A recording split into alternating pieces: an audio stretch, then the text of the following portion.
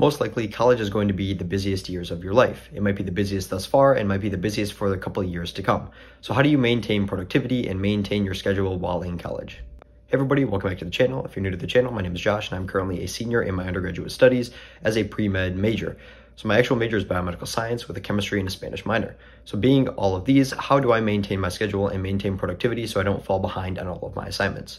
Well, you can do some research for yourself and you'll find tens, maybe hundreds of apps that help you maintain productivity, maintain a daily to-do list, or even just your schedule. And there are a lot of options for you out there and you can find what works best for you. I simply have the calendar that's already on my phone that I don't even need to download or work because I already know how it works, where I schedule out my day and I set myself a reminder for maybe 30, 60, 2 hours, 3 hours before anything is due. So I find my classes, I put those classes in. I find out what assignments are due when they're due, put those in, set that reminder for myself, depending on how long I think that assignment will take. So if I have a regular homework assignment that might take me 30 minutes, I give myself a 60-minute reminder before it's due, let's say at 11:59. So at 10:59, I'll get that reminder if I haven't already done it in order to give myself adequate time to complete the assignment. I find for myself, it's easier to have an online planner as opposed to an in-person planner because I can set that reminder for myself so I know exactly when something is due instead of constantly referring to my in-person planner.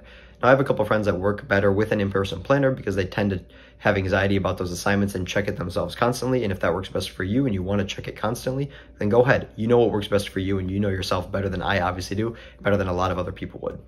Now, in terms of extracurriculars, meaning clubs, intramural sports, as well as a job, how do I maintain all of these? So what works best for me is scheduling out myself so I'm actually busy enough where I'm productive in the time that I have to myself. Now, that's kind of confusing.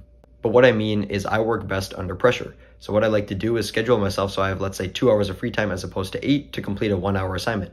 If I have an 8-hour gap in order to complete a 1-hour assignment, then I might wait until the very last minute because I have like, oh, so much free time, I can do this whenever I want, keep pushing it back. But if I've only got 2 hours, then I have to be productive in those 2 hours. And honestly, this might not work for a lot of people because it hasn't came to bite me back in the butt. It's actually worked out well for me so far.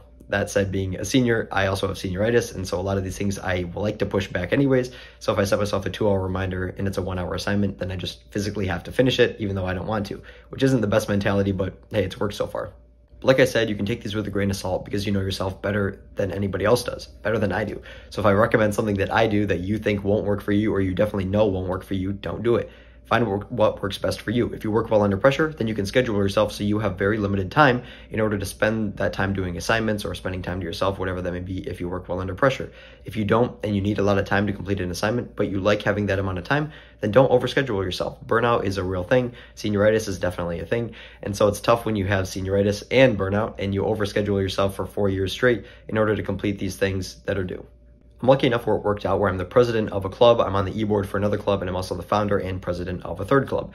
Not to mention being a regular member for a couple of other clubs, I'm involved in about 6 to 7 clubs every semester. On top of these clubs, I'm also involved in a couple of intramural sports, whether that's soccer, spikeball, or volleyball. So I put these in my schedule to make sure that if they're online, I have them online and I have the time to do them, but if they're in person, they don't overlap with either an assignment that's due or a class or another club. So I do the same thing with these intramurals as I do my classes and my homework assignments, where I put them into my calendar and I set myself a reminder 30, 60, 2 hours before in order to give myself adequate time to either complete the assignment or to drive to campus for that intramural and make sure I'm not late. Now, it just so happens that sometimes things do overlap. Even though I like scheduling myself, there are some times where I have to go immediately from one that ends at 8, let's say, to another one that starts at 8. So what I have to do is leave 5-10 minutes early in order to get there. So let's say on Tuesday nights, because it's the truth, I have to come from a club meeting that ends at 9 o'clock to an intramural that starts at 9 o'clock. And I'm on the e-board for this club, so it's definitely important that I'm at these meetings. So I let them know ahead of time, at least a week in advance, hey, I'm going to be attending this intramural game because luckily these are every other week and so I don't need to go every single week. But I let them know ahead of time that I'm going to be 5-10 minutes late. So they present all the important information first and give myself enough time where if I leave 5-10 minutes early, I'm not missing a lot of important information. If it happens to be the case where I do miss some important information at the very tail end of that meeting, I have a couple communication lines where they can let me know what I missed so I can be on top of my game for the next meeting. But on top of doing these assignments and doing these clubs, doing these intramurals, doing these classes, make sure you spend time for yourself. You don't want to burn out too quickly. Like I said, it's a long road. You might be completing it in 3, 4, 5 years. And so scheduling yourself like this for 5 straight years might be a lot. You might burn out after 2. Then you have to readjust your plan in order to find out what works best for you. So I'd say the takeaways from this video are find out what works best for you, whether that's an online planner or an in-person planner.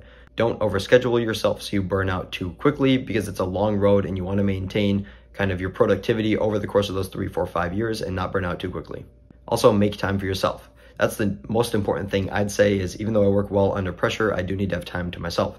So if I have an assignment that's due, I might want to spend time to myself first and then complete that assignment, but I also might want to complete that assignment first, then I have more time to myself, because I might not be sure exactly how long an assignment might take. So it sometimes works where you give yourself a 2-hour block and it takes maybe 2 hours, maybe more than 2 hours. And so then you're kind of stressed for doing that assignment. But because you know what works best for you, you'll know what works best for you. I know what works best for me, and so I'm able to do these kind of things. But if you obviously think, oh, that's stupid, it's not going to work for me, then don't do it. It's not going to work for you, and you know yourself better than I do. But other than that, college can be some of the best years of your life, so make sure that you enjoy them. If you're planning on applying to any graduate schools, make sure you have all the prerequisites that are required for those graduate schools. Make sure you have the grades maintained. Make sure you have the volunteer hours, the clinical hours, the research hours, whatever that may be. Saying those because I'm a pre-med looking at graduate school, medical school, I'm going to need all of those things. But if you're looking at graduate school for something else, definitely check the online website for those schools in order to see their specific requirements. Other than that, I will see you all in the next video. Thanks for watching.